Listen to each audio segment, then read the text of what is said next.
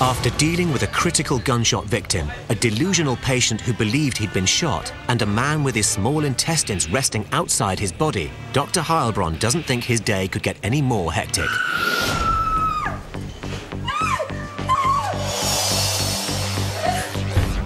Right after I hear this howl of pain, I can hear the quickening, running footsteps of somebody running down the hallway. And you can literally hear the run, run, run, run, run, run, and this leap. His knees land on the gurney. He gets into the position like Johnny Bench, and you hear this, wow, and the baby comes flying out, and he catches the baby.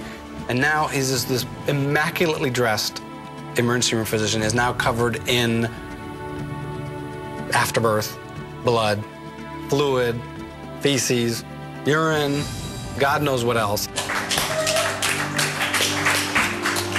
Sweet catch. I'm standing in the midst of this, looking around in a circle. All of us are looking at each other like, okay, nobody's gonna believe this.